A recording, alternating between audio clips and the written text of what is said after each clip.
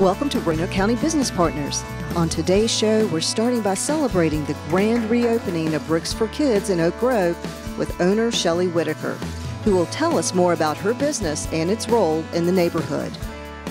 Next, we'll learn more about the Byrd redevelopment in Vinton, where we'll speak with David McCormick, president of Waukesha Development, about his company's efforts to revitalize the historic William Byrd High School.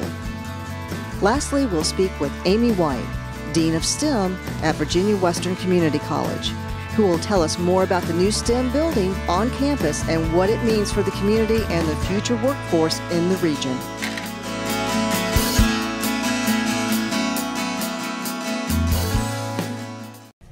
Hi, I'm Amanda Zach with the Roanoke County Economic Development Office, and I'm here with Shelley Whitaker, the owner of Bricks for Kids. Today we're celebrating the grand reopening here at Oak Grove Plaza. Congratulations, Shelley. Thank you so much. Thanks for coming out to see us. Yeah, and thanks for being with us. Can you tell us a little bit about your background here with Bricks for Kids? Sure. So Bricks for Kids has been in Roanoke a little over 5 years. We're a franchise. Was founded about 10 years ago in Florida and has grown to internationally to about 40 countries, over 500 franchises. And I've been running the location here in Roanoke for a little over 5 years now. And we're excited to be recently relocated here to Oak Grove Plaza in Southwest Roanoke County. That's so exciting. And can you tell us a little bit about what you do? What kind of age groups do you work with? Sure. So Bricks for Kids, we have programming for ages 3 to 15. So everything we do is based on STEM, science, technology, engineering, and math. And so we have proprietary model plans that have been designed by our engineers and architects from Bricks for Kids. And we start with the Duplo bricks with the preschoolers. We move into our motorized models using Lego Technic pieces for the elementary age, and then we have programming all the way through the middle school with our advanced robotics with Mindstorms and stop motion animation, movie making. Cool, that is a lot of stuff going on. How do you work with the schools at the area? So we partner with local schools in a couple of different ways. We go in and do after school programming, after school enrichment classes at a lot of schools. We do field trips where we go in during the school day and do programming. We'll partner with schools on their STEM nights, where we come in and run stations at their events, or sometimes run the whole event for their STEM nights for their families and students. And then pretty much any other type of special event or programming that schools want to work with us on, we can find a way to partner with them. Wow, that all sounds really fun. I mean, there's Legos all around us. I want to get into this and play. So here at our location, then we also do birthday parties, summer camps, homeschool classes, parents' night outs, scout meetings, and pretty much anything that anybody wants to do with Legos, we can offer programming for them here. Okay, so I have to ask you, is this something that adults can do? Absolutely, absolutely, and we get that all the time. Sometimes at birthday parties, the parents will take over building the models for their children, and we have to remind the parents who's supposed to be building. But we do also have our corporate team building arm, which is Bricks for Biz, and that's a way that we can go in and do just traditional team building with adults, but we use the thing that they use to do the team building scenarios is Legos. So we have a couple of different, so they're not doing the same builds that we do with our students, but they're using a lot of those same Legos that we run them through different scenarios to run them through different team building strategies, things to work on teamwork and communication and problem solving, to get some takeaways that they can take back to their everyday team atmosphere to improve things. That's so cool. I would love to do that. Yes, so we can hook you up with that. So can you tell me a little bit about how you see the future of Bricks for Kids in this community? Sure. So we, again, at our location here and at Grove Plaza, we'll continue to offer camps every summer. We'll offer camps when schools are closed.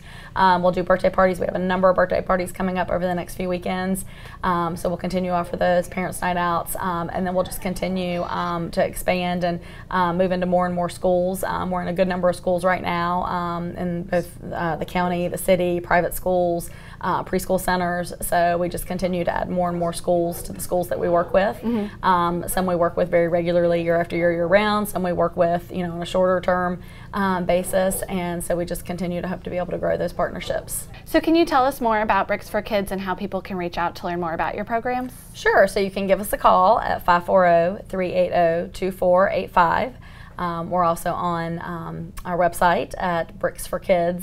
facebook.com/Roanoke, and that's a 4 in the middle and a Z on the end. And then also on our Facebook page at B4K Roanoke. And we are constantly putting pictures of our programming, events, announcements, and so forth. And you can register for a lot of programming on our website as well. Great. Well, I'm really looking forward to the future of your company in this neighborhood. So thank you so much for being with me, and congratulations again. Thank you again for coming. Thanks.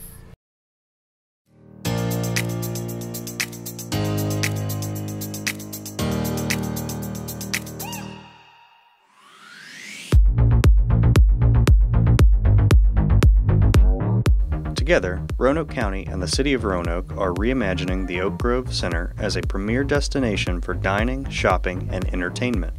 With improved access to parks, shops, restaurants, and amenities, this community along the 419 corridor is poised to be a bustling center for business development opportunities. Between Kagi Village, Oak Grove Plaza, and Southwest Plaza, there are over 80 commercial and residential properties in an area that spans approximately 173 acres in size. The surrounding community enjoys high incomes and low cost of living, which means they have more disposable income and have shown great interest in increased access to nearby retail and entertainment options. Interested developers, investors, and businesses can call Roanoke County Economic Development at 540-772-2069 with questions and details on the Oak Grove area market demand.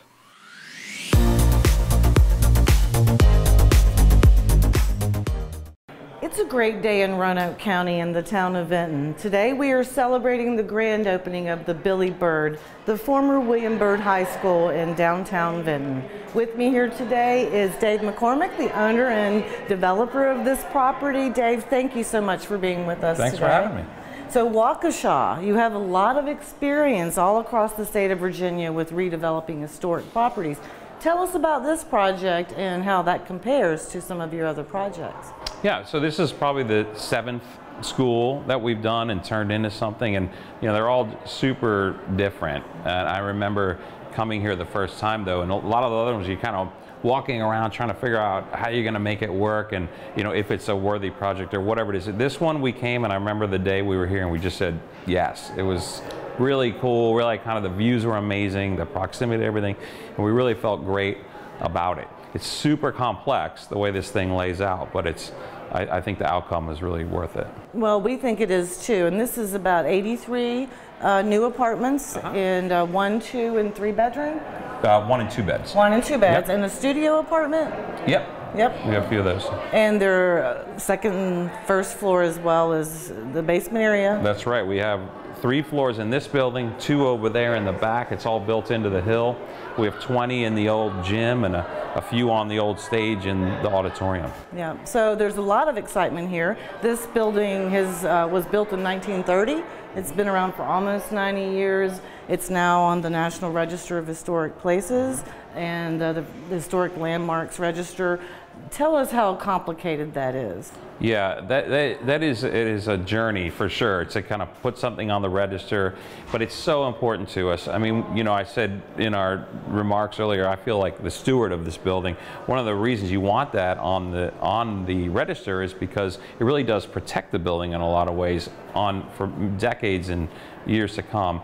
Why it's important to us is this is a historic tax credit project, so we actually spend a lot more than the building's worth, and then we can transact those credits to get the loan payments where we can actually afford and carry it. So, but we're under really strict standards of doing that. That's we would save all this history anyway, but that's why we save all of this historic fabric and the chalkboards, whatever it is, even the shuffleboard marks in the floor in the gym. So it's all part of it. Well, and the new density that you're going to create here with new apartments is going to create activity and energy into the downtown area, and hopefully that'll spur new economic development opportunities with small business growth. You've probably seen that elsewhere.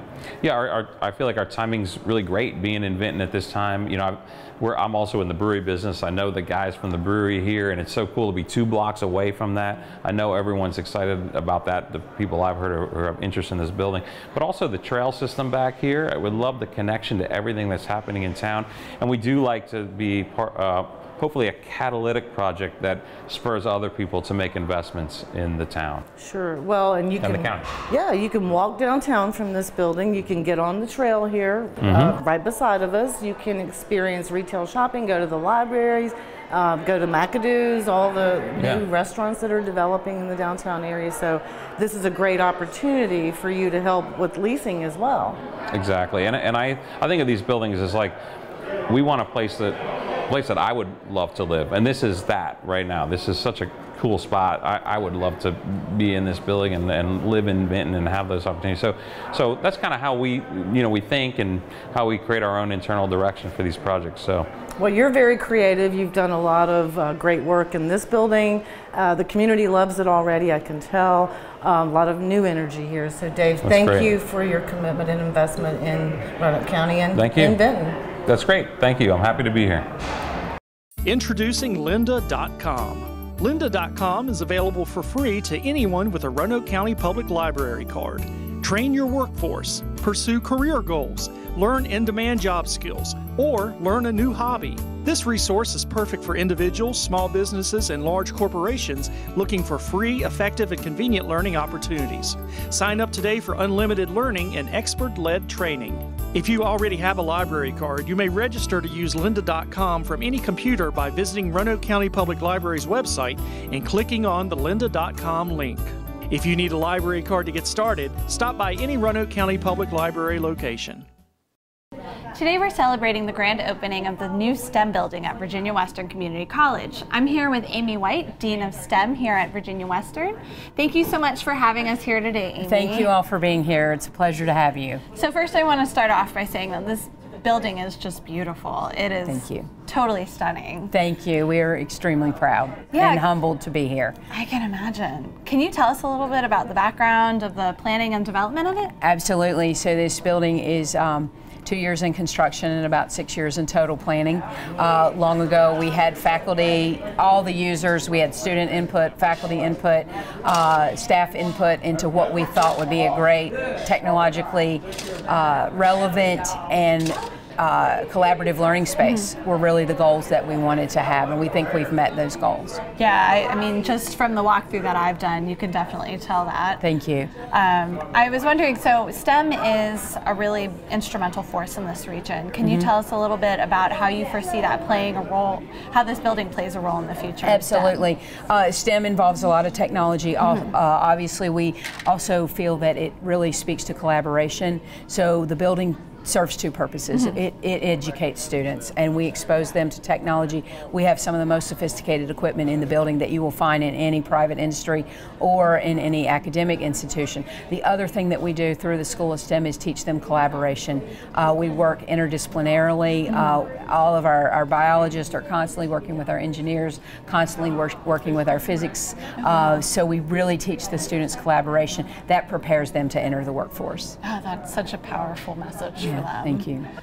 So I know students are already here, they're already taking classes in this building. Can you share a little bit of the feedback that you've received? How are they reacting to They this? are reacting fabulously, better than I had even anticipated. What we've done in the building is we obviously have state-of-the-art classrooms, we have state-of-the-art laboratories, but we also built in a lot of study spaces like you see here. There are couches and tables and chairs everywhere. We also have rooms and little cubbies that 2 or 3 or 4 of them can come and sit and study and work together. We also have spaces they can meet with their instructors. So it's a very engaging atmosphere, and what I see in the students is that they are using these study spaces all the time. They are also very proud. You can see them when they walk in, they're like, wow, this is for us. Oh my gosh. So that warms my heart. I'm sure that's really Absolutely. rewarding. Absolutely. So can you share a little bit of information about how prospective students can learn more about the STEM building? Absolutely. They can come. That would be my first thing, is to please come. Walk into the office. It's on the first floor, and schedule an appointment with me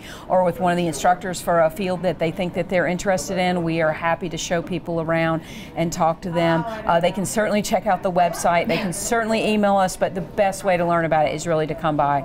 And we welcome everybody. I completely agree. There's just something about being in here Absolutely. that just makes you realize how powerful it is. Absolutely. Well, thank you so much. I'm really excited to tour this Please place come after and this. have something to eat. We I've have seen desserts up here on the 4th floor, so make yourself at home and enjoy your night. Yeah, Thank you for being here. I've seen some moving pieces in every lab, so Absolutely. I'm excited. Thank you so much for having us again. Thank you. Thank you for joining us for Roanoke County Business Partners. If you have any questions about this show, want to start a business, or need business assistance, please contact the Roanoke County Economic Development Office at 540-772-2124 or email Jill Loop at jloop@roanokecountyva.gov, or you can always visit our website at yesroanoke.org.